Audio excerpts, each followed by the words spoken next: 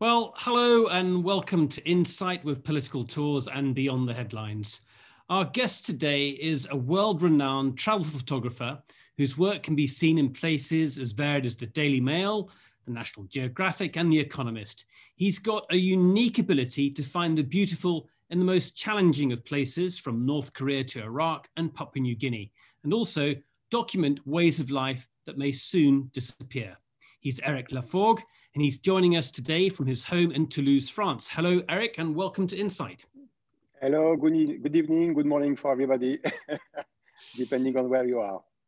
It's going to be a great discussion. Today, we're going to focus just on a small slice of your work, Ethiopia, and its huge variety of tribes peoples.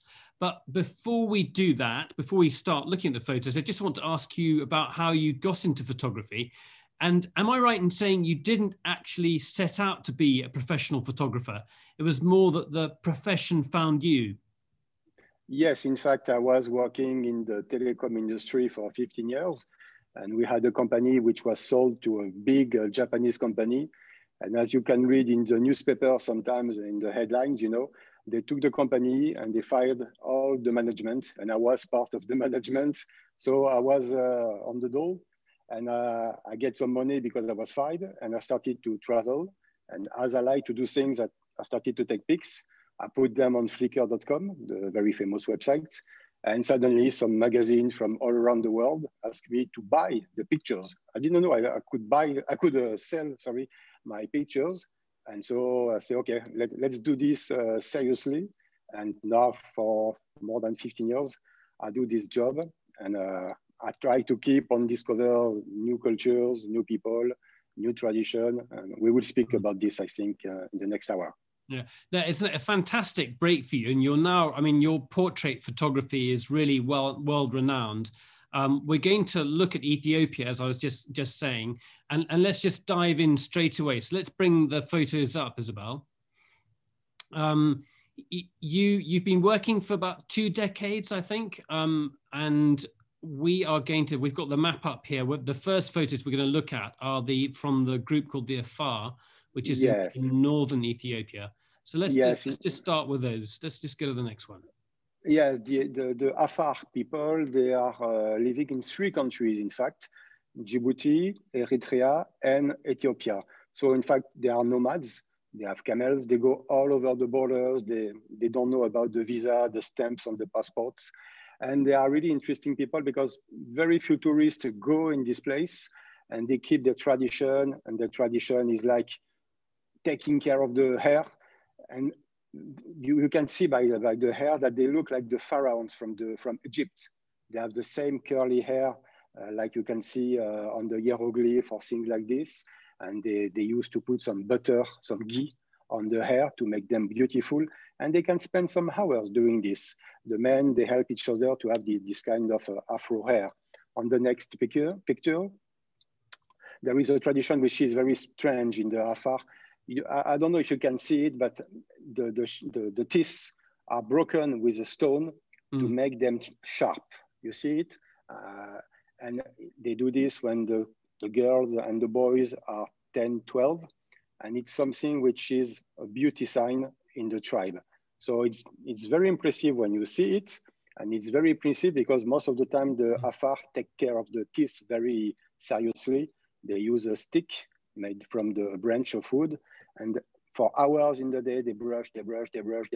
Not only the Afars, many people in Africa do this. So they have this kind of beautiful smiles. I know that Ethiopia is one of your favorite places, and you've been traveling there since you were a child, is that right? Yeah, because my father was a military in Djibouti in 1973. So I met my first Afars. I met them in Djibouti when we were in the desert. I saw those guys with they have a big knife also, they have the big hair. So for me, it was incredible to meet those people. So yes, my first time in Ethiopia was in 73 when I was 9 years old. Yeah, and you've been back how many times now?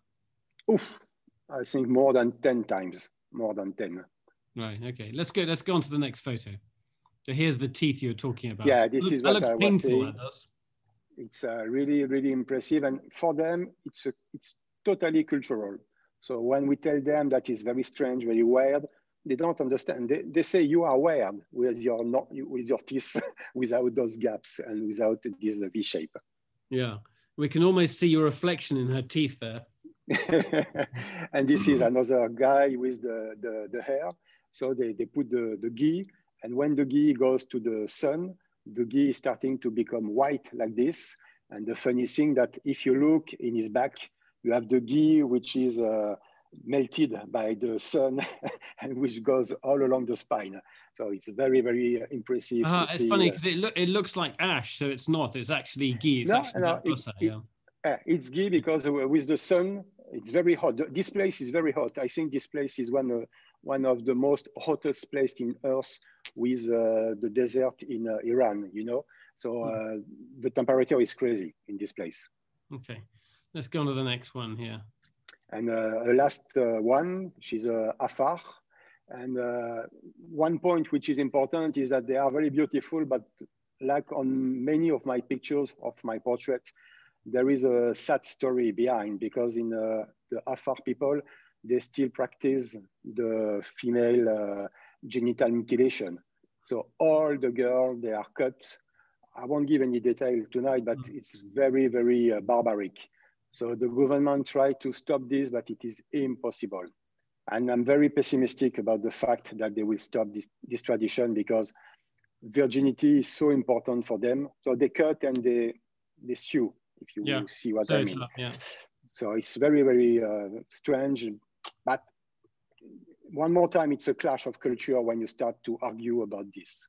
Yeah, no, well, I think we'll come back and we'll talk more about that, but also talk about your portrait photography as well and the techniques you use. We'll come back to that later. And you're renowned for picking up the people's eyes. That's what was one of your trademarks, I know. Where are we here? Yeah, still in the Danakil, so in the place where the Afar live.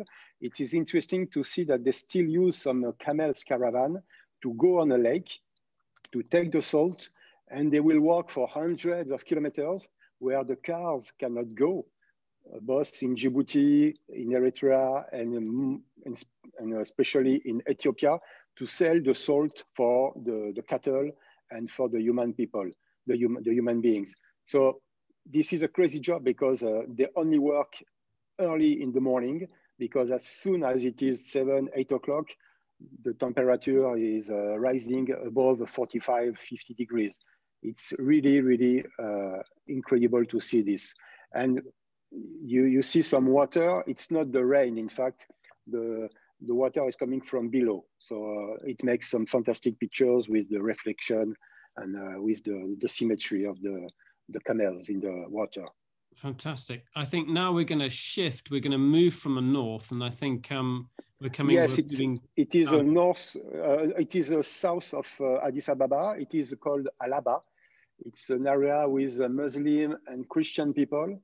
From a geopolitics point of view, this is a place I'm very afraid of in the next years, because you know in Ethiopia there is some big fighting at this moment in the north near the Eritrean border between the Tigray and the Oromo. Yeah, it's a very complicated situation. And in Alaba, it's a kind of miracle until now. Christian and Muslim live together in the same place. And it's very interesting to visit inside the houses of the people, because they say that they invented Facebook, because on their wall, they describe their life. They paint what they live. So if they are Christian, they will put some portrait of Jesus, some extract from the Bible. If they are Muslim, they will put some Mecca, the Kaaba from Mecca. If they travel by bus, they will paint a bus. If they have some guns, they will paint a Kalashnikov. So it's really interesting, because most of those people have not go to school. Okay, they cannot read and they cannot read and write. Sorry. So it's a very interesting way to understand their culture and to see very quickly what is their life. And they are really welcoming. It's so colorful, and I think we've got another slide too. And also, it seems so house proud as well. It's clearly it's very clean. Inside it is very clean. Most of the time, half of the house they welcome the cows, the cattle. He sleeps inside the house, but it's very clean. And the house is called Tukul. It's a round house with a big roof, which is like a 5-6 meter high. And it's very, very beautiful. The only thing is that there is no windows, usually, very small windows. And they do some fire all day long and all night long for the mosquitoes. So when you enter the place, it's full of smoke. And I cannot understand how the people can afford this, because when we enter in the place, after 5 minutes, we have the eyes red and we have to go out. I was looking at some English prints for sale recently, and there was a photograph of open fires in England and in Scotland in the mid 1700s. So we were doing very similar things here until quite recently in our culture. We're moving down south. So we're coming down from the plateau from Amhara, and the next sort of series of photos are going to be in the Omo Valley. And that there's, as well as talking about the tribes, there's some real challenges here faced by all the communities here. So perhaps talk a bit about that, and then we'll talk about these lovely men with the big pot bellies.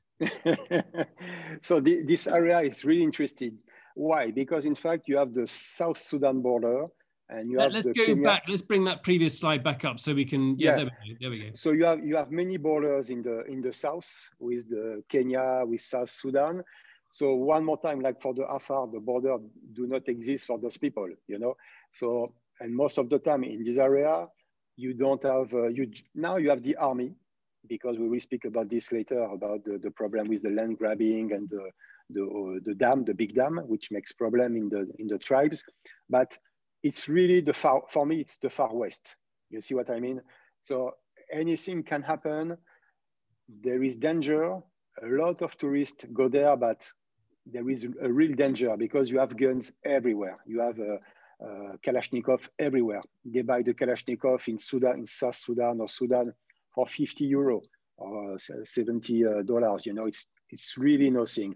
So this place is very interesting because it's huge. Some tribes, you can access to them through asphalt roads, so it's easy to meet them.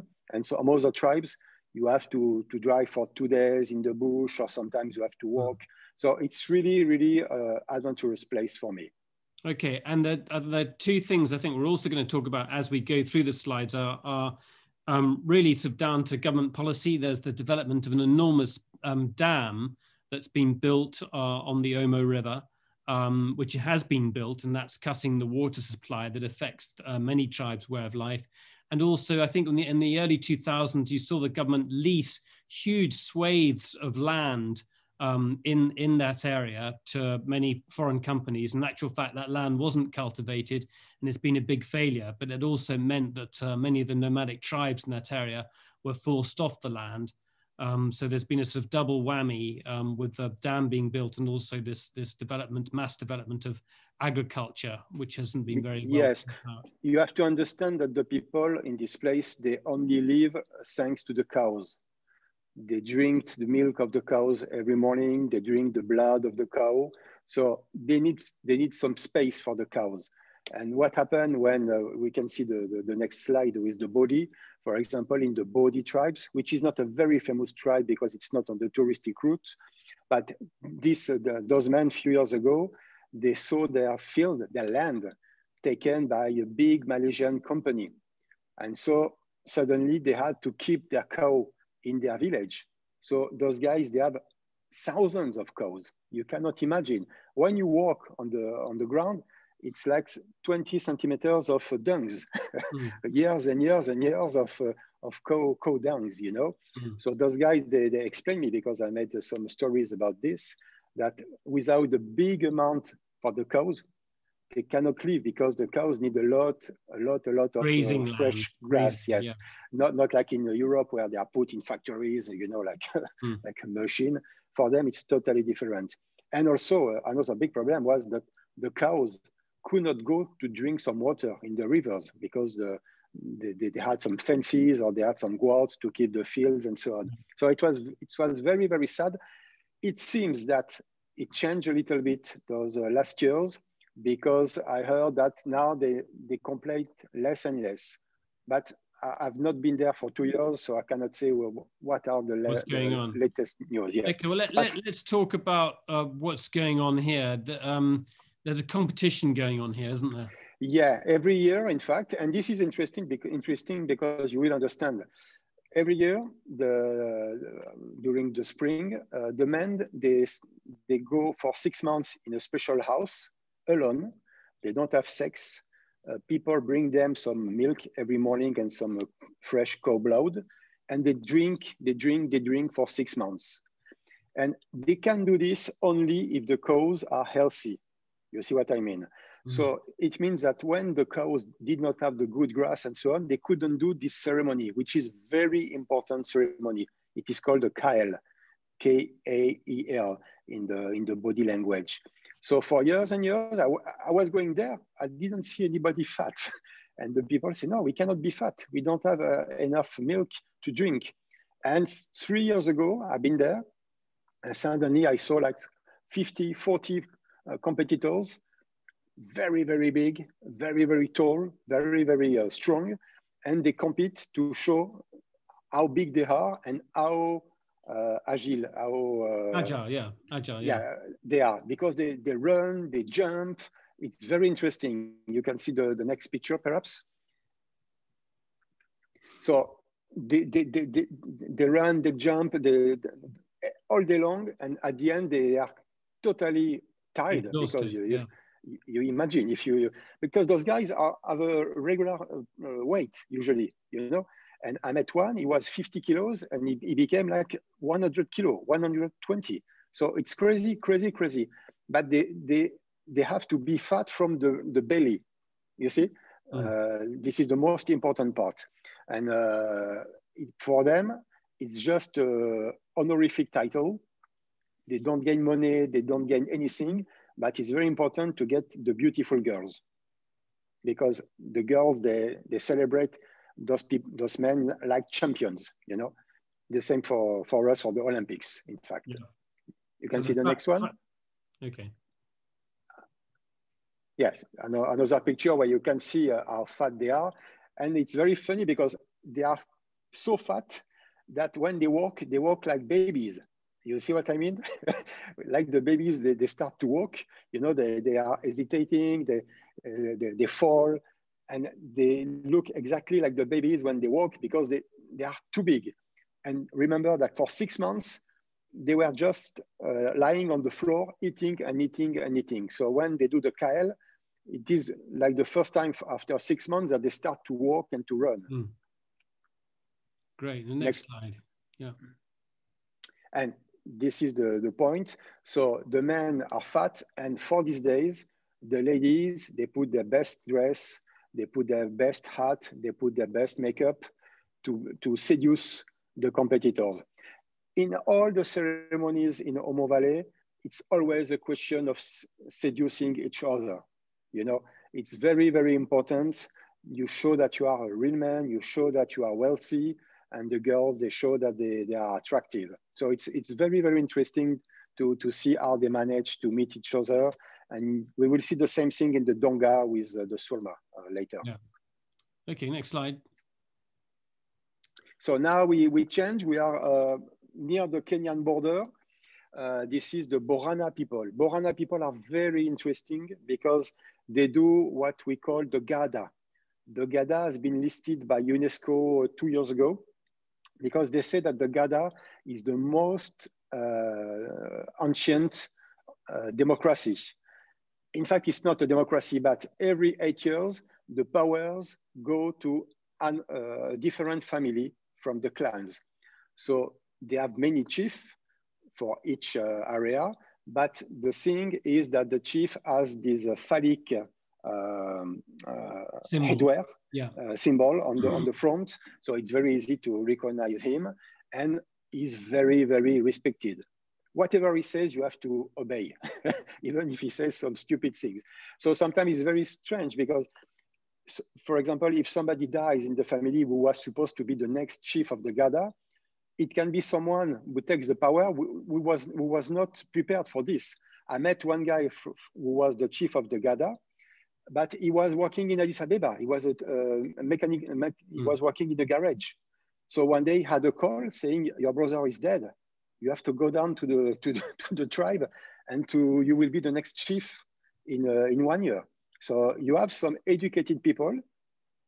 It's not very common, but it happens.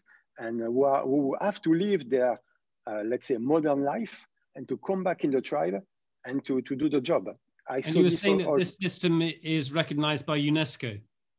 Yes. UNESCO has listed it as, you know, they list the food, they list the monument, they list the town, but they also list the, I don't know in English the name, but cultural institutions, that kind something of like this. Yes, something like this. Yeah. So if you put a GADA, G-A-D-A-A, you will find. Yeah.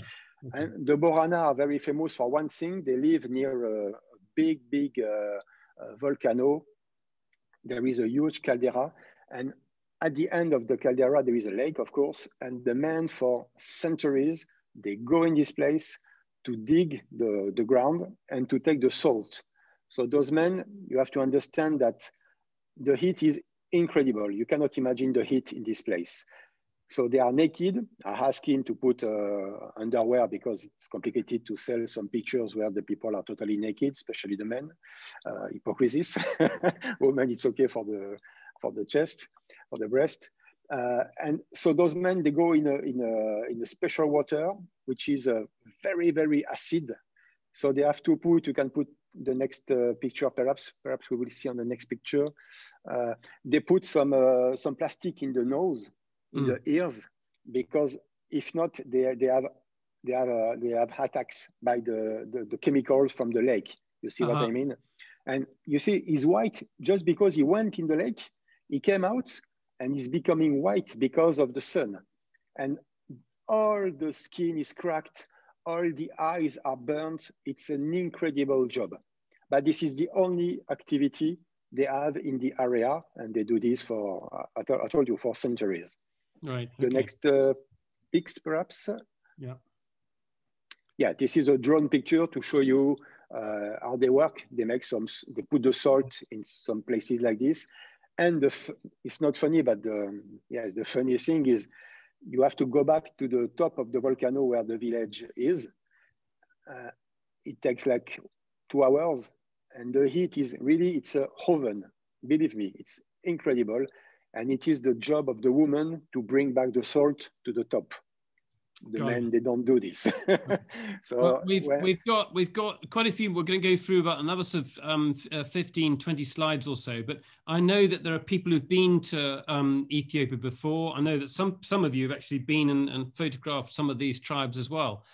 So do please start putting your questions in the Q&A box here, just here. And we will be able to bring you through to ask questions to Eric in just a moment. Now we're moving now to a tribe which is very well known. This yes, it's very famous. I just wanted to focus on one thing. So this ceremony is very special. When you are teenagers, you need to become an adult, and to become an adult in the Hammer, you have to jump over. I think it's 10 cows. So they put 10 cows close, and the man has to walk 3 times on the cows. It's not easy, but usually they manage to do it. But just because we didn't say at the beginning, it's the Hammer, and that's spelled. How's that spelled, Eric? H-A-M-E-R, Hammer. Okay. And the very interesting thing is that the woman from the jumper, so there is one jumper who becomes an adult, and the woman from the jumper family, they come to see some special men. They are called the Maise. They are the whippers, in fact. Those men will whip the woman. The woman asks to be whipped, and when they are whipped, they get some scars on the back, on the arms, sometimes on the face, but not so much, on the breast. And it means that later, when the woman will become old, she will be able to go to see the jumper and to ask for help and saying, see the scars I have. I was there the day you became an adult and I suffered for you. So you need to help me. It's very strange to understand for us. You must understand that the women, they fight to be whipped. You see what I mean? It's not a submission. They fight to be whipped by the maize, by those men, because they will need it in the future to get a social status towards the jumper, who will become the head of the family, of course, because he is a man. So this tradition, this place is very touristic. Sometimes you have like 100 tourists attending the ceremony, but they still do it for real. And I spoke to many Hammers who now live in town, in Addis Ababa, etc. And same again, it's not possible for them to stop this kind of ceremony, even if it is a little barbaric for the woman. We can see the other pic, perhaps we will see the man jumping. So in few words, the man has to be naked and he has to have a special hairstyle, very strange, like the hair is like he was in a storm, you know, so the hair like this. And for the man, if he doesn't succeed to jump over the cows, it's shame. It means that if he doesn't succeed, he will have to leave the village and go away. Nobody will speak to him. Everybody will say that he's a woman. So it's a real shame. To be honest, I have seen some men who failed. They have 3 tries to do it. They could do it 5, 6, 7 times. So in fact, everybody becomes an adult. You see what I mean? Yeah, yeah, okay. So it's a bit next, more liberal. And just a picture to show the happiness of the woman in this ceremony. So all during the ceremony, they sing, they jump, they sweat, and they ask to be whipped.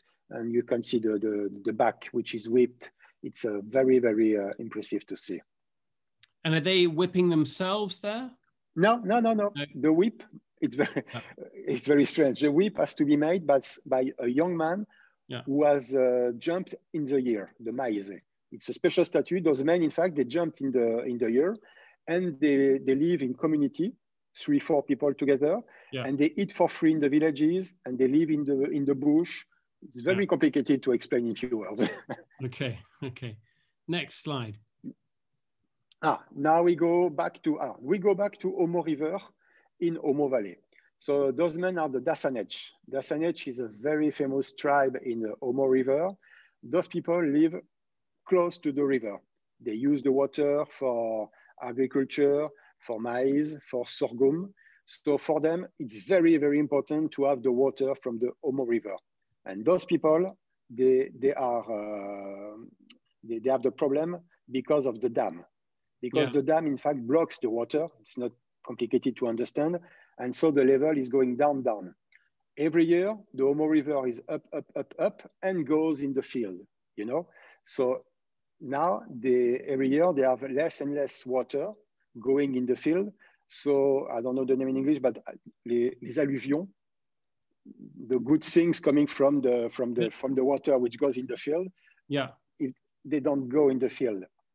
So they are really angry about the government, but it's very complicated for them to have a voice in this revolution, you know, because it is also a revolution to have the dam, because the dam will bring electricity in all the country, and they even sell the electricity to Sudan, to Djibouti, everywhere.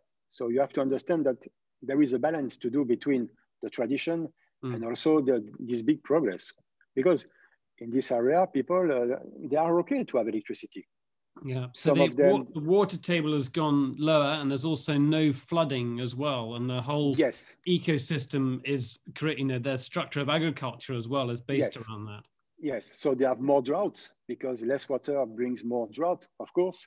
And so as they live only by what they grow, because they don't have a supermarket, you know, they don't have a 7-Eleven next to their village. So it's a very big thing for them. And just to speak about this peak is about the ceremony called the Dimi. The Dimi is about the circumcision. Circumcision for the boys and for the girls, like for the Afar. So if your boy and girls are not cut, you are not a big man. So it is the man in the tribe who organized the ceremony and who asked his daughter to be cut by the grandmother, by the mother, etc. And what age are they when this happens? It happens every year. There is, in fact, they leave their village and they build another village, not very far, but in the bush. and they will make a ceremony every day. And every day they will take some 2 girls, 3 girls, and they will do inside a hut. It is impossible to attend this because they know, they have understood that it is shocking for us. And also it is forbidden to do this, but there is no police in the place. So nobody can stop them from doing this. And the same, when they say, when a girl is not cut, everybody will mock the girl, and the people call the girl the monkey if they are not cut. You see what I mean? So yeah. Even in the tradition of the young people, they say, we have to do this. We have no choice because everybody will mock us, and we cannot stay in the village. We have to leave the village. It's a very, very difficult issue. Yeah. We can see the other pic. I think so we missed the word. I didn't hear the word you were saying earlier. Was it sedimentation? Sedimentation, I think you were talking about. Yes. Sorry. yes. So this is the same picture with the man. You can see that they have a cheetah skin. You see it? The leopard. It's you must understand that it is very, very expensive for them to get this because there is no cheetah in this area. So they have to walk for days and days, and it's very dangerous because they will cross other tribes on the way. You see, like the Toposa, like their enemies, and they have to hunt for the cheetah, and they come back with the fur and with the skin.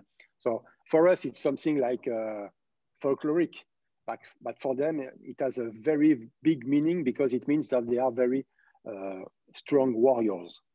Okay. And no fear. They don't. Do you know what I'm going to do, Eric? I'm going to take in a couple of questions now from people while we're listening in, and then we're going to come back to the photos because we've got more to show. So let's just bring in a question if we can, Isabel, if we can bring in Geraldine Gill. We'll just bring in a question from Jerry first, and then we'll come back. So Jerry's got one. You'll.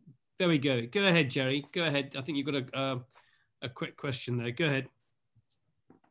Yes. When we were photographing that rite of passage, there was a tremendous amount of alcohol going on. Yes. and we were 5 women. And how long ago was this, Jerry? How long ago was this?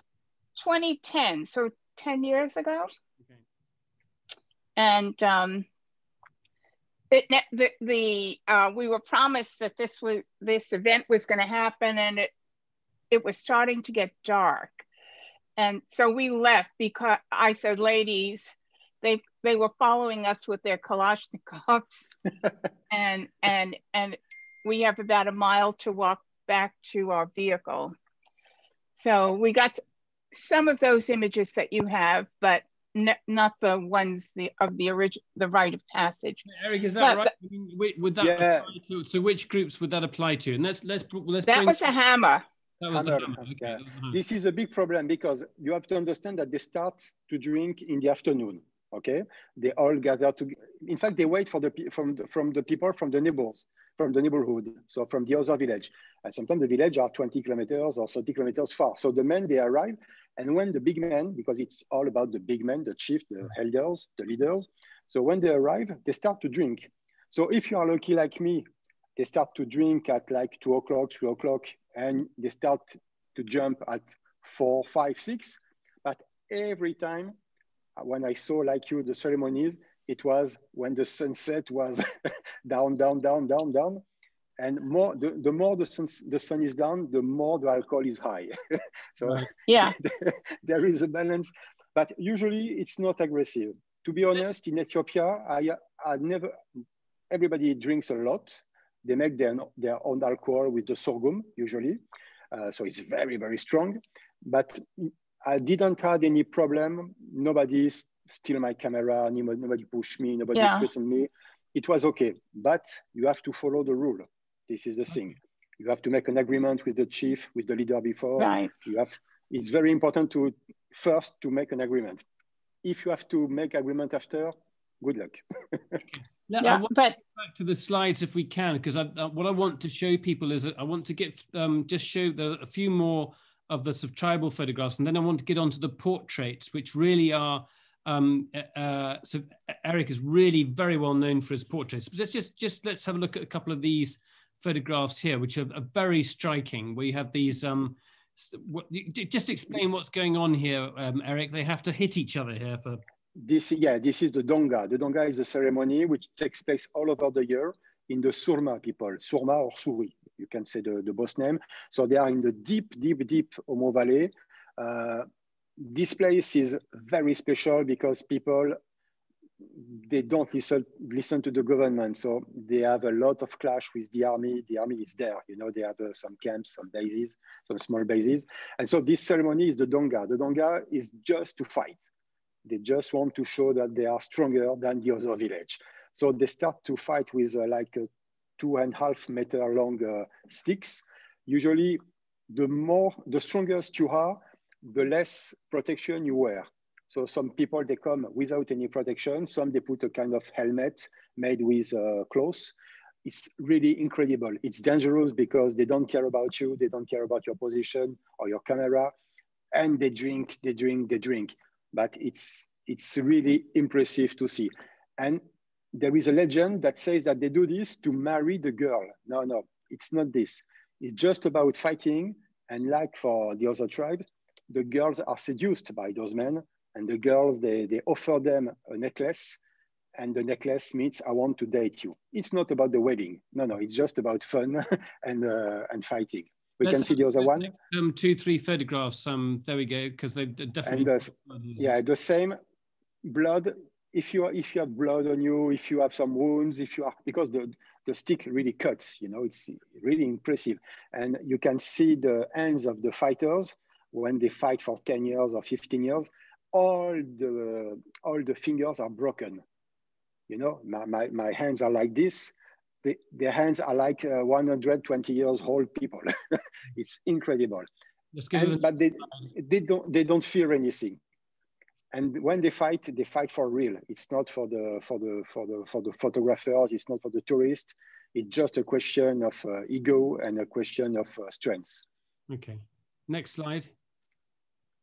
This guy's great. You see, this guy has protection on the neck because the neck is very important. Some people are killed. They are wounded, they are killed. If you kill someone, you will have to give 20 cows to the family. That's all. They won't fight. This is the rule. If you kill someone, you made a mistake because you are not supposed to kill. You're just supposed to humiliate the guy in front. It's like in the boxing, you know, you are supposed to make the guy knock down, but not killing. You can see the next one. We'll skip this one. We'll just skip. Okay, yes, this is something else, not in Omo Valley. Now on to portraits here now, to the next. Yes, and I wanted to, sorry, my phone. Right. My phone, I wanted to focus. You see me? It's okay? Yeah, we're fine. Okay. I wanted to focus on fashion, because fashion in the Omo Valley is very important. Of course, they don't have Zara, they don't have this kind of shop, but the Chinese, they bring some clothes, some glasses, some decorations, some beads to those little markets. So they used to sell this kind of stuff to the Muslim. How can I say, dealers, and the Muslim dealers, they come in the markets and they sell to the tribes. So every 6 months, you have a kind of new fashion. And on this year, it was 3-4 years ago, the new fashion was to get some glasses. So all the tribes, they bought some glasses. Remember that the tribes, they have some money because they have a lot of cows. So as soon as they sell a cows to some people coming from Addis Ababa or something like this, they earn a lot of money, in fact. So you can skip to the next one. And it's very interesting to see how their imagination is so big. You see, the man sells some clips, and they create some new hairstyle, some new haircuts to put the clips everywhere, because the clips is very cheap. So they can buy many. So this girl, she's a girl, she put 1, 2, 3, 4, 5, 6, perhaps 20 clips on her face. And where is she from? Whereabouts is she from? This one is a Bana. It's like a cousin of the hammer. So it's a place called Dimeka. It's a small village. And once a week in all the villages of Omo Valley, there is a big market. So the thing is, you come to the market with the nicest clothes, the nicest jewels, one more time to seduce the young men who come with the best dress, or the best skirt, the best ornamentation, you see? Oh, this is a man, this one is a man. And so on this year, for example, I don't know, it's very funny because the Chinese, they sent some plastic flowers. So they started to bring some plastic flowers, and the man put those plastic flowers and put on the head like this. And suddenly, in few weeks, all the men had those plastic flowers. But if I go back this year, it will be something different. So it's really interesting to see how they take the things coming from China or from Europe, and they put them, they mix it with their traditional decoration, because the necklace is traditional, for example, and the headband is traditional also. By the headband, you can say this man is from the Bana, this man is from the Mursi, this man is from the Karo. It says the tribes you belong to. Yeah. Okay. Let's. There are two more photographs here coming up of there's a different tribal group here coming up, and then there's some portraits. I do want to dwell on the portraits in just a second. So we'll just talk about these two now, and then you've got some portraits coming up. In fact, this is the same. This is the Gada. So the Gada, they take place in Borana, and they take place also in the Karayu. Karayu is big tribes. Most of the people, they think they are Afar, but no, they are not Afar. They look the same with the Afro haircut and so on, but they are enemies with Afar. They fight every week. Every week they kill each other. They steal some cows. It's a big war that they do for years and years and years. And I had a chance, I could see a Gada. I was the only foreigner in the Gada, because in fact, there was one educated Karayu who was living in Italy. He had some help from a company. So he learned English and he went to Italy to work. And the guy saw on the internet my pictures, and he sent me a message saying, in 1 or 2 weeks, there is the Gada. I say, what's the Gada? He said, every 8 years, we have a new chief, blah, blah, blah. And he says, please come. I say, okay, sorry. I will see if I can come, but I could come, and you had some thousands of people, really thousands of people jumping, dancing. It was really, really incredible to see. So I was lucky to take some pictures of this place, and it happens at night also. It lasts for 2 days, and they were so happy because I had a torch, you see, to make the pictures, and I could put some lights during the dances, and it was the first time that the people saw the dances at night like this. So I was kind of I don't know how to the flag of the region. Is it Omoru? How do you say the region there? It is Oromo. Yes, Oromo, it is Oromo. They are part of Oromo, those people, and it is in the news because you know the prime minister is Oromo and is fighting against the Tigray people who had the powers for decades and decades. So, but those people are Oromo, but you know, Oromo is so big. So for them, they say we are the real Oromos because we kept the tradition. Right. So this is the way they show, they speak about themselves. Yeah. Now, let's take the two next photos. Now, for people who don't know your work, Éric, you're famous for taking portraits, outstanding portraits of people from around the world. We've been focusing on just a very small body of your work and looking at the tribes. But I want to talk also about how you go about taking the photographs, how you go about gaining people's trust as well, because these people often don't know really what you're doing, do they? Yeah, some people, I want to tell the truth every time I speak about this because it is important. Some people, they know very well the business. They see a lot of tourists, so they ask for money. You have to deal before, etc. They even know how to pose in front of the sun, in the back. It's incredible. Some other people, like for example, the Surma, they don't see so many. And if you go in the deep forest of the Surma, you can meet this kind of people. She's a girl.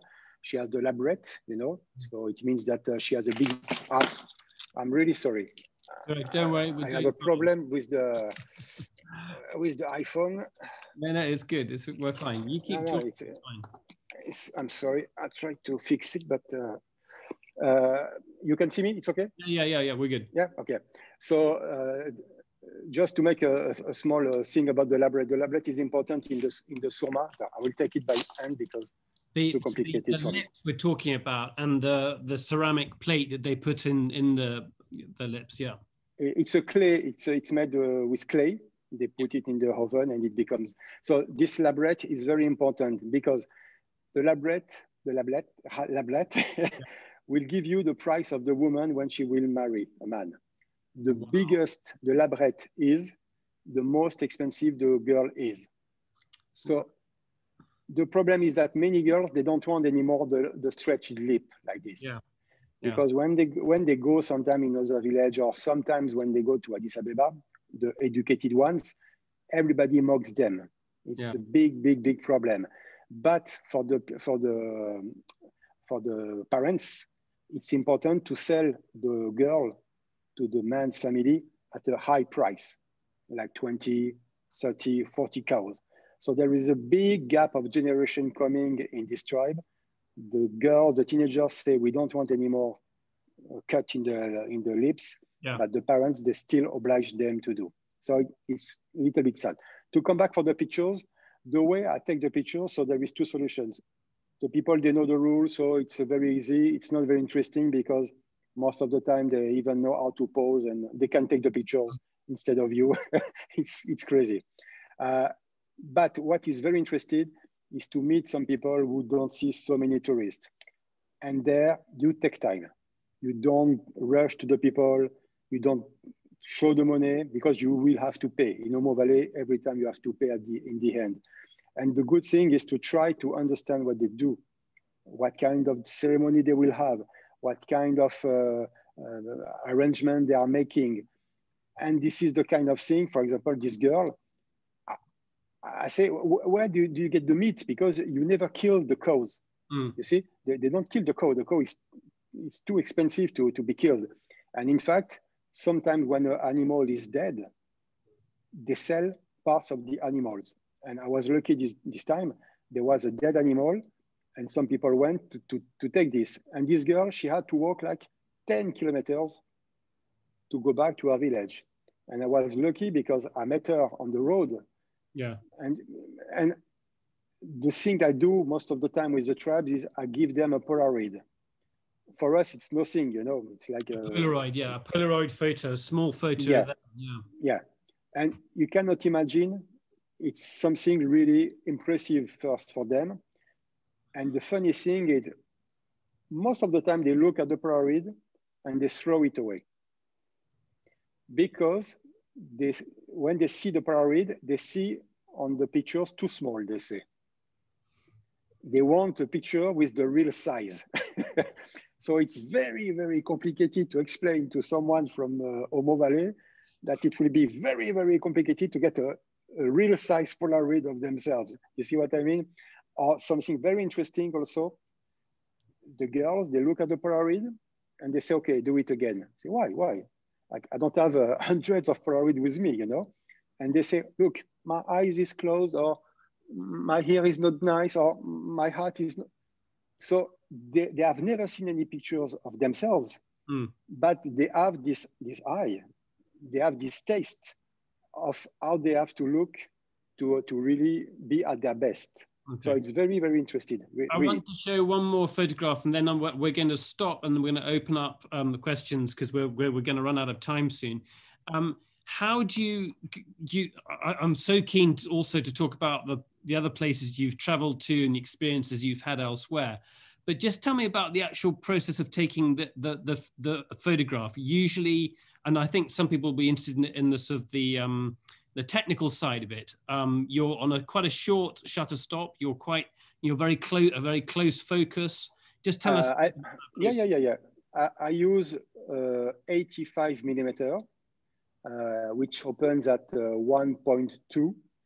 So 1.2 is sometimes tricky because the depth of field is so small. So usually I shoot at 1.4, 1.6. It means that I focus on the eyes. You mentioned it previously. Yeah. So because I want to show the eye totally clear, totally focused, and I don't care about the other part. Of course, you will have not the eyes are clear. Some part of the face are also clear, but it makes something very deep in the way to take the pictures. It's not easy because in this case, I take in a Rafale mode, you know, Rafale mode? Yes, yeah, Rafale, yeah. Okay, you say it the same like in French, because if you move like half a centimeter, it will be totally blurred. So you have to train to do this. Yeah. You have to be concentrated, and it's not easy because usually in Omo Valley, when they hear one click, they move, they go away. So it's very complicated to say. Let's go back to photo number 7 if we can, and then we'll drop the slides. Just because I want to go back to, this is there was quite a tragic story to go with it. It was about female genital mutilation. But if you go back to that portrait, the number 7, if we just scroll back through. So Eric's taken photographs, Papua New Guinea, North Korea, Northern Iraq, you know, huge number of places around the world. But the images that you will have seen as photographs are like this one here. These are the images possibly that he's probably best known for. And that's really when the eyes are, you know, the eyes really, really do stand out. So I was lucky. I was lucky because she has green eyes, and she's Afar, which is not common in the tribe. So I was lucky, and it was complicated because I was in the street. It was market day. So imagine there is like 100 people around. She was with the husband. And I asked the husband, of course, can I take a picture of your wife with my guide who translates? And the man says no. Say, oh, please, I would like to take a picture of your wife because she's beautiful, blah, blah, blah. I can give you a Polaroid. And the man says no. So I break the tradition and I show a Polaroid to the lady. Yeah. And she understood because I had some Polaroids of other girls saying, I can do this for you. And the man, everybody came around. Of course, the 100 people around wanted to see the Polaroid. You see what I mean? And in fact, the man has to go away and let the girl make the picture. And she was so happy. She was really, really happy. And I was happy also because she has some really nice eyes. But imagine you do this in the street. You have 100 people in your back pushing just to see in the camera. And you have like, let's say 10 seconds to take the good picture. So it's really, this is interesting also because it's a real challenge to get the picture with the eyes not blurred, with the face, with this kind of intensity. And very important also for the photographers who are listening, choose the background. The background is very important. If I take the same picture with a kid making like this in the back, it's not the same story. You see what I mean? Mm. So when I am in a village, first I try to find some backgrounds and I wait 1 hour, 2 hours, just waiting people who pass there and say, oh, stop, please, can I make a picture? Can you go in front of this? And in Ethiopia, it's very good because they have some colorful colors on the walls, some pink, some red, some, you cannot imagine the colors. And on this day, I was lucky because there was big shops, but there were some shops, but not very nice. And just a little place with this green background. So sometimes it's really a question of being lucky, you know? Yeah, I'm super impressed by your ability to take photographs in very difficult and challenging circumstances. And I mean, I know you traveled to North Korea between about 2008 and 2012. And I want to try and find, I've got one photograph here because I've got a selection of your photos from North Korea, which really do stand out. I'll just try and see if I can put, there's a photograph of two young women coming off a train, and you just got that moment, and I thought it was fantastic. I can't actually pull it up here, but not to worry. But I think you've got a great ability to do it in very difficult circumstances as well. Let's bring some questions back in. So if I can bring my screen back up, and I can't see what's going here. I seem to have lost my, I know I'm on screen here, but whilst you are on screen, yes, you are live on screen. What yes. I need to do is questions. And so here we go, there we go, it's come back to where we are. So yeah, Hilary, you've got a good question coming up. So Hilary Matthews, go ahead, Hilary. Yes, thank you. First of all, thank you for those absolutely stunning photographs. It's absolutely wonderful to see those. Thank you. And the lady you just showed us, she was absolutely, what a gorgeous, gorgeous photo. But I was curious whether these peoples, these tribes that you've spent time with, does the central government in Addis Ababa have anything to do with them, or do they just lead their lives completely independently of Addis Ababa? It is a very interesting question. In fact, there is, to be honest, the government, they try to improve the quality of life of the tribes. So it means that they open some schools for education, they open some dispensaries for health, but sometimes they have school but no teachers. Sometimes they have some dispensaries but no medicines. So it's complicated because the people who teach or the people who come to cure the tribes, they come from Addis Ababa, they come from the north, they come from a very different part of Ethiopia, and they come without the family. And it's very, very difficult to come in this place and to live in this place because you cannot go dancing at night, you cannot go to see a movie, you don't have electricity most of the time, you don't have television. It's really, really the far west. So I met some teachers who were coming from the north of Ethiopia. They were sleeping in the classroom. You see, they just had a mattress and they were sleeping in the classroom because they say we don't have enough money to rent a little house, a little hut, and the classroom is made with concrete, not like with the wooden thing of the huts. So for them, it was more secure to be in a place like this. So for 10 years, I see some big efforts from the government, but first, the tradition is very hard. For example, the hammer, many fathers told me, I don't want to sell my kid to school because when they go to school, I have to buy some books, I have to buy some clothes because in the school, they refuse the kids with the traditional clothing.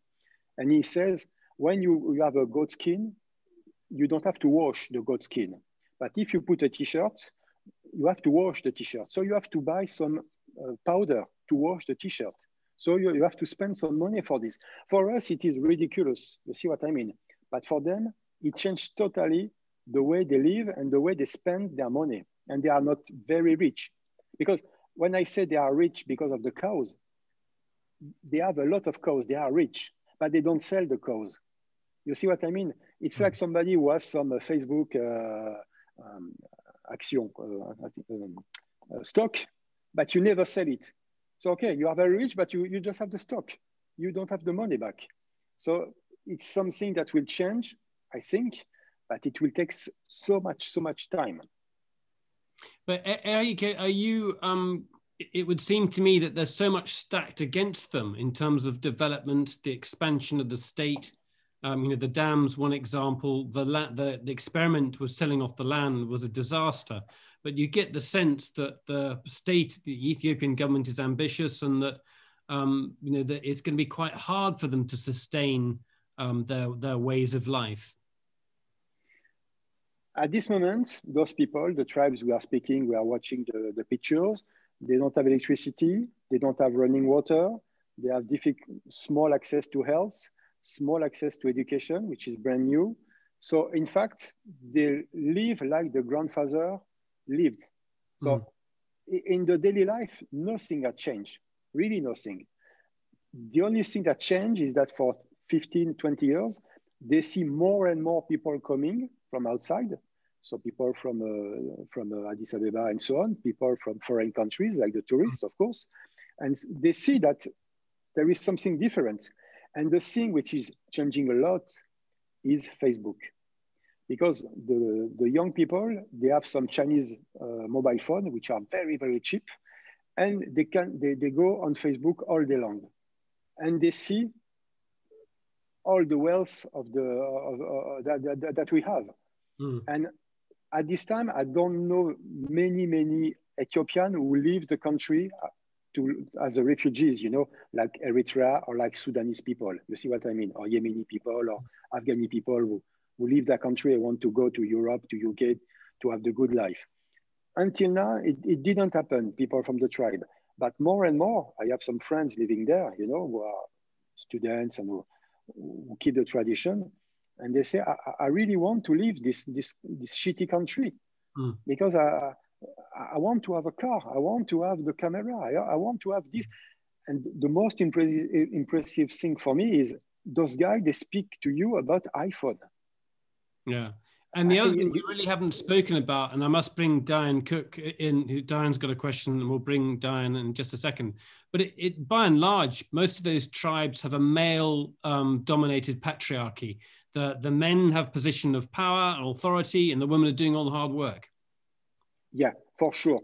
In all the tribes, the men, they decide, they do. And for example, there is I don't know if we can speak about this, but the Mingi. The Mingi is a tradition in the Hammer and in the Karo tribes.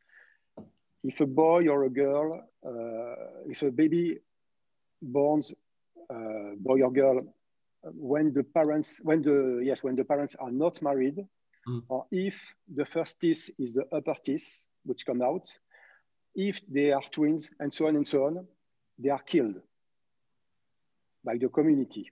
So it's a crazy, crazy story, but you must understand that some people try to say, stop this tradition. It's really cruel. It's bad propaganda for us. The tourists are shocked and so on. But the men say, if we don't kill this boy because he has the upper teeth coming first, we will have some drought. We will have a big curse on the village. And this is said by the elders. And when I say elders, it's people of 40, 45, you know, not 80 years old. So I mean, it's the generation from the generation from the 70s, the 80s, and it's very, very complicated to deal with this. There is a man called Lale. He was educated. Now he lives in USA. He was awarded by National Geographic 3 or 4 years ago, and he convinced the Karo, I think not all the Karo, but the Karo from his village, to stop these killings. And it worked. And he has made an orphanage in Jinka where he gets the baby who have this Mingi problem, and he takes them from the bush before they are killed. So are we talking about people with a cleft palate, or just because they've got teeth in the upper? No, just the teeth, just the teeth. If the teeth coming out is the upper teeth, it means it's a curse. It's crazy. It's crazy. And you have a list like this. It's really crazy. And I met a woman in the village of Lale. She had 15 kids killed, 15 babies killed. And why? Because the man she was supposed to marry had not enough money to pay the cows for the family. You see, when you buy the woman, in fact, you buy your wife, sorry. So I don't speak about 10 years or 20 years ago. I speak of now. It happens now. So imagine when the government, when they come in this place and say, you have to stop this, you have to do this. It's so complicated, so complicated. Yeah. Diane Cook, you've got a question. Diane, whilst you're asking your question, we're going to bring more photos because we haven't shown them all. And there are other things I'd love everyone to see before we finish off. So Diane, ask your question. And Isabel, if you can bring up the rest of the photos while we're at it. I think we need to, there's a grandmother and child on image 38, I think we're on. Go ahead, Diane. Hi, Eric. I mean, I think you've sort of semi-answered my question, because as I was looking at your photographs, I was particularly struck with, you know, we have the naked men and the cows and all of that. And then we have the younger people going and getting all the sort of kind of blingy stuff from the Chinese. And it was really kind of made me think, well, how much longer are they going to live in this way in the tribes? And do you see this as really being you know, the end of something that you're photographing. Each time you go back, Eric, things change, don't they? You're conscious of that. I know that you just said earlier that, you know, it's incredibly traditional. They're still operating this way of life, but you are seeing things change quite quickly. The things change, but the ceremony keep on going on. I go in Ethiopia for years and years and years, and the bull jumping, they keep on doing it. The Jimmy, they keep on cutting the girls. The Donga, they keep on doing. You see, I think only education can change the things, because education through the girls. Because, for example, I was in South Sudan in February, and I met some girls of 14, who spoke English because they went to school. They are from Mundari, so it's a tribe with cows, the same, you know, no electricity, no running water, no access to television, whatever you want. And the girls, they really want to change this. And the girls, they fight to go to school, like in Ethiopia, to have education and to go after in Addis or in big towns, and to start to come back after later as nurse or as technical guys for the water and so on, to show that education can change also the way they live. Because when you explain to people that by digging and putting a pump, they will have the water instead of going to 10 kilometers to bring back the liters of water on the head or on the back with the woman and the children, people understand this. But for me, the men, I told you this, Michael, before we took the chat, it's so comfortable for the men, you know, the situation. They fight with the enemies, for sure. They are good warriors. But for the daily task, it's just the woman work, for the children, for the water, for the food, for the wood, for anything. The woman, they do everything. One man can have many wives, as many as he wants, just a question of money. The older they are, the youngest girl they will take, because they say that it's good for sexuality. So sometimes it's very shocking what you can hear in those tribes. But I don't see the things changing so much in the mentality, in the daily life, because of the car, because of the mobile phone and so on. Yes, it changed, but in the mentality, I don't see the things changing so much. Even in Kenya, you know, you have the Rendile, the Samburu, the Maasai, all those tribes.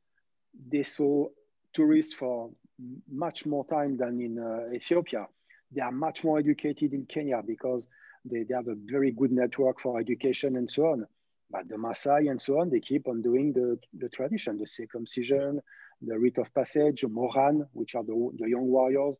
So it's hard to say.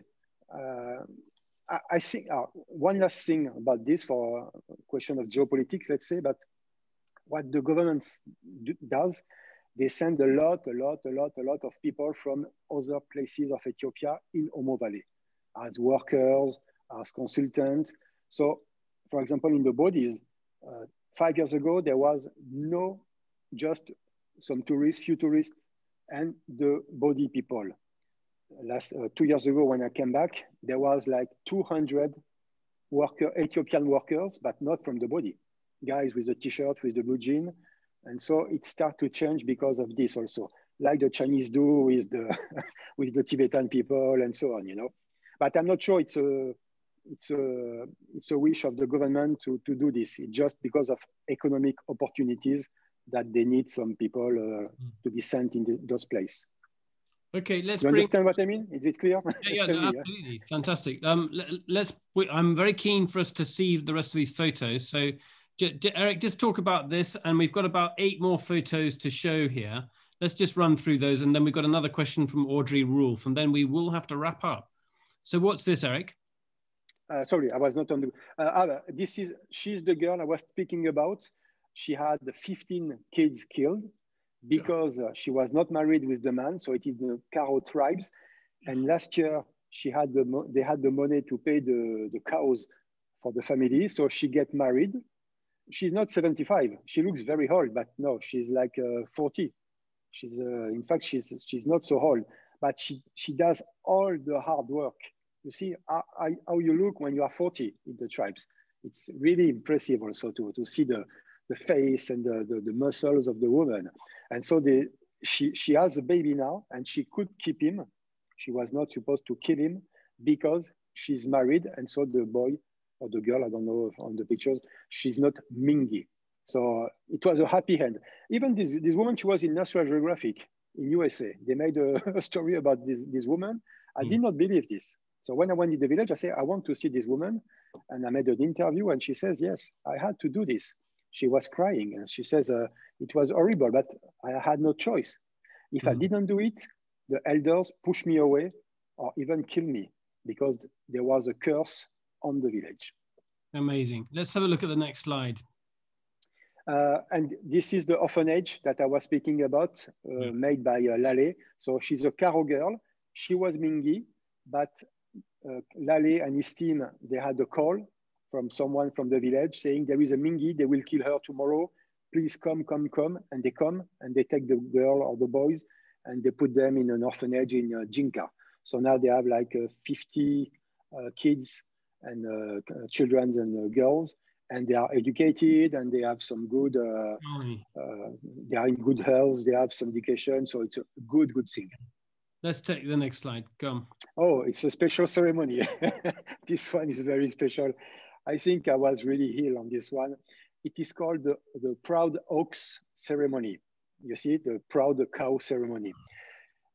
To show that you are wealthy and to show that you are a big man in the Dasanech tribe, you invite a lot of men with, everybody has the guns. It's very impressive to see.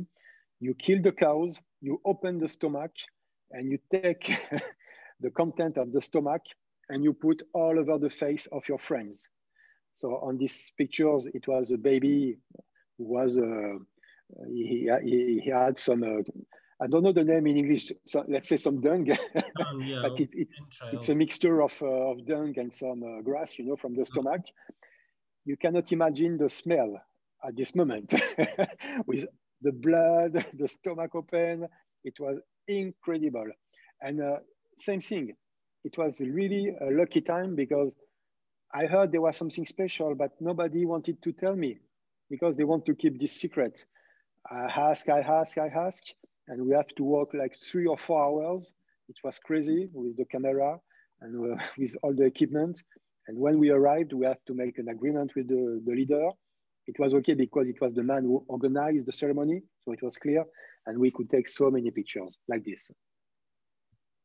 And this is the same ceremony. So they put the dung and the grass everywhere, all over the body, on the legs, on the face. And they wanted to put on me because it's a friendship gesture to put some dung. Why didn't you accept, Eric? Why didn't you accept? Because I was working. I had no time to do this. I want to bring in, this is very interesting, but just before we do that, Audrey Wolf, you've got a question. So if we can bring in Audrey and open up her microphone. This is the last question. Go ahead, Audrey. Are you there, Audrey?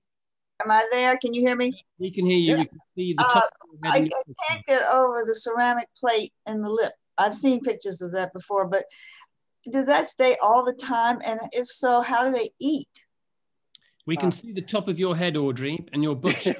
I know. Well, let's see. Okay, there it is. Show us your labret. Show us your. Yes, the lip disc is very. I spoke about this. When they in fact, when they have the lips stretch, okay, they have to fill it with the labret, okay. Yeah. So the lip disc, but when they remove it to eat, to speak, because usually they remove to speak, the women, they hide it because it's an embarrassment. Yes, this is right. For them, it's very embarrassing to show the lip without the labret. It's like for us to be naked in the street, in the middle of a big street, you know? So it's very funny because those women are not shy at all. They are very strong, they push you, but when they don't have the clay, they are like this, and they like the Japanese girl, you know, the Chinese girl, when they laugh, they do like this. And so, like I said before, they still doing it because for the parents, it's a way to sell the girl to the family of the man, and the man has to pay with cows. Yeah. So the bigger it is, the more expensive the girl will be. The bigger the dowry. Let's move on to the scarring here. And this is the last few slides that we've got here. And many tribes in southern Ethiopia do this. And just talk us through. We've got about, I think we've got 6 or so slides just to look through here. Yes. So this is a very, very impressive tradition. So there is two ways to do the scarification. You do it for beauty. Most of the time, the women do it for beauty. It's just like us who put some lipstick in Europe or in France, in England, whatever. And the women, they cut. And the men, when they do this, it means that they killed someone. So they killed someone or they killed a big animal, but most of the time they killed someone. So for example, this man is a Toposa. Toposa is a tribe which is both in South Sudan and in Ethiopia. They don't see a lot of tourists in this place. It is called Kangate. It is dusty town with a lot of military men from South Sudan coming there to eat, to drink some beers. Very strange atmosphere. You see what I mean? Very, very strange atmosphere. Guns and alcohol, but with military guys. So not very nice. So you can go to the next pictures to see the different things. So the women, they like to do this on their shoulders, and they like to do this also on the breast. And they like to do this on the belly. Yeah, you see on the breast. So this girl is from the Mursi people. And for them, it's a decoration, it's a choice. It's not the father or the mother who says you have to do this. It's just a choice of decoration of the body. It hurts a lot when they do this. So this is a toposa, the back of a toposa. And it hurts a lot when they do this because they use acacia spine. They put in the skin, they pull, and they cut with a razor blade. We can see this on the next slide. I think there is a picture, yes. So it's really, really painful. Acacia thorn, isn't it? It's an acacia thorn, is it? Yes. Acacia thorn, sorry. Yes. And with a razor blade, just a blade. And in fact, there is some big problem with this because they share the blade. Oh, dear. So they share also hepatitis. Sometimes they share AIDS because of the workers coming from Addis Ababa or the truck drivers. You know, in Ethiopia, the AIDS is very, very high in rate. So they don't understand this. So for the photographers who are watching this, the best gift to do to those people is to bring some brand new blades, you know, to have like this. They have a lot and they avoid to share it. Let's go on and to it was the few slides. Just the last thing. It was a girl of 12 on the pictures, and I asked her if it was if she had pain or not, because she didn't show any emotion. And she says, yes, I had a lot of pain. I was nearly collapsing, but I cannot collapse because it will be shame for my family. So during those kind of ceremonies, like for the circumcision, they must not cry, they must not show any emotion. If not, it will be shame for the family. And same again, this one, she has some scars on the forehead, which is very painful, very, very painful. And so you can see different kinds of scarification. Perhaps the next pics, there is another one, no? Yeah, there's one more here. Yes, the same tribe also with the same kind of scarification on the forehead. Okay. And we got two more slides here that are from the further north, I think on the plateau. These are, I think, two Amharic gentlemen. Yes, I just wanted to have a word about this. They are not from tribes, of course, but it's a special tribe in Ethiopia. They are called the veterans. The veterans are the guys who fought for the World War II against the Italians, and after some of them have been sent in Korea to fight with American soldiers. So they are like gods in Ethiopia. People respect them a lot. They have a free house, they have some free food, etc. And they are so proud to show the uniform, to tell their stories. It's really, really special, but I met them. I made a lot of pictures of those people. They are very old. They are like 80 something, most of them. And they are really touching people and very interesting to meet. My thanks very much to Éric Lafforgue for his wonderful photos. Thank you again, Éric Lafforgue. It's been wonderful. Thank you very much. Thank you to everybody. Thanks.